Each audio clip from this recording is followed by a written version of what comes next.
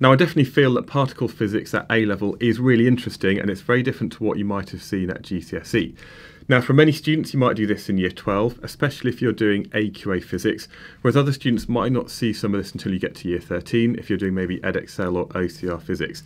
But it's all basically the same, and it builds on what you know from GCSE. So first of all, we've got the atom, and inside the atom, we have this dense nucleus made out of protons and neutrons. And for the purpose of this video and all the others I've done, I'm using just these yellow Lego bits to be my protons. There's no reason, it's just a way to model it. So we've got protons and neutrons, we've got this dense nucleus here, and surrounding that we have shells of electrons, which I'm just using these 1 by 1 grey pieces of Lego. So what do you know from GCSE? So here we've got a proton, we've got a neutron and an electron. Now at GCSE, we tend to talk about the charges on these of a proton being positive, a neutron 0, and an electron is negative. Now really, these are just the relative charges. At A level, we actually quantify the charge in coulombs, and basically a proton has a charge of plus 1.6 times 10 to the minus 19 coulombs. Neutron is 0, and the electron is minus 1.6 times 10 to the minus 19 coulombs. And what we say is that this value here is the elementary charge. This is the smallest unit of charge that, I guess, charged particles come in. So 1.6 times 10 to the minus 19 coulombs. Likewise with the mass, when it comes to looking at the mass of these particles, we tend to say that a proton's got a mass of 1, a neutron's got a mass of 1, and an electron is maybe 2/1000 of that. But again, this is just the relative masses of these things. We actually maybe want to quantify this in kilograms. In actual fact, if we were to take maybe one of these protons and we put it on a very small weighing scale and it wasn't moving, so this is the rest mass, we'd actually find that for a proton, it's equal to 1.673 times 10 to the minus 27 kilograms. Okay, so that's really, really light. If we actually to look at one of these neutrons that we have over here, that's 1.675 times 10 to the minus 27 kilograms, and the rest mass of the electron is 9.11 times 10 to the minus 31 kilograms. Okay, so this number here you will be very familiar with. We're often looking at the mass of electrons, especially when they're being accelerated. So that's some stuff that we know from GCSE and how we extend it a bit as we go into A level. Again, if we have an atom, maybe we've got 2 protons and 2 neutrons, we can represent this. In this case, this one here is helium, and we've got helium-2, which is the number of protons, and 4 is the total number of bits inside. Now the number at the bottom is Z, and the number at the top is 8. We also have some things which might have the same number of protons, but a different number of neutrons. This one over here, for example, it's still helium because it still has 2 protons, but now it's got 3 things in the middle, and this is an isotope. So isotopes, it's just the same element with a different number of neutrons. So again, that's just what you know about from GCSE. And when it comes to looking at isotopes, what we spend a lot more time, especially as we go through the A-level course looking at, are the unstable isotopes. And we call these radioisotopes. And that leads on to things like radiation. So at GCSE, we maybe talked about alpha radiation, which is 2 protons and 2 neutrons. We also talked about beta, which is basically a high-speed electron ejected from the nucleus.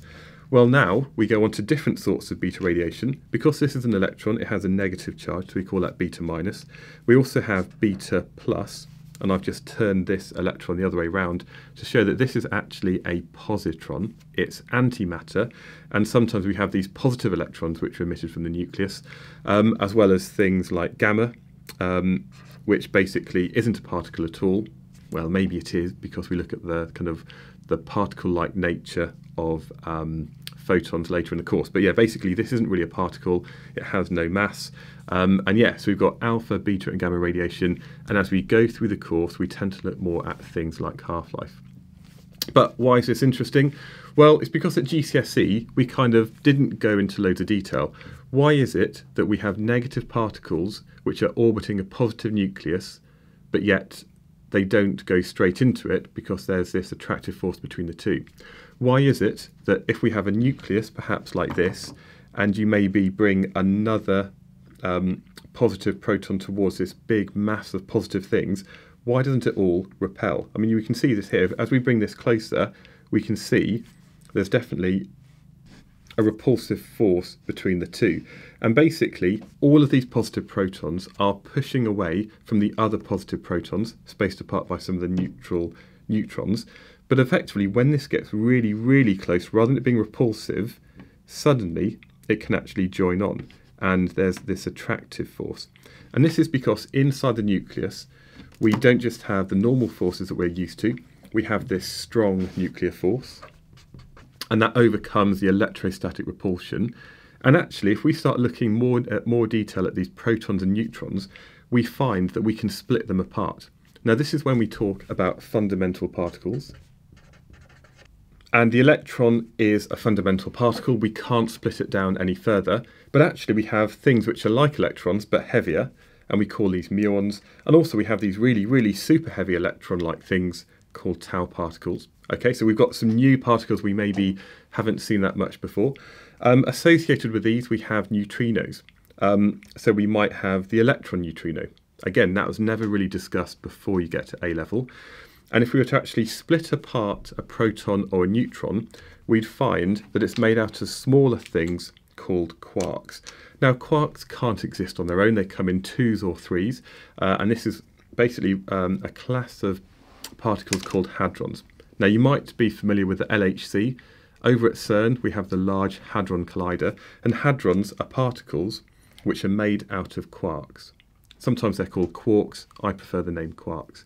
These ones over here, the electrons and so on, these are actually what we call leptons. And basically, inside protons and neutrons, we have a different combination of quarks. Inside a proton, we have two up quarks and a down quark, and that makes our proton.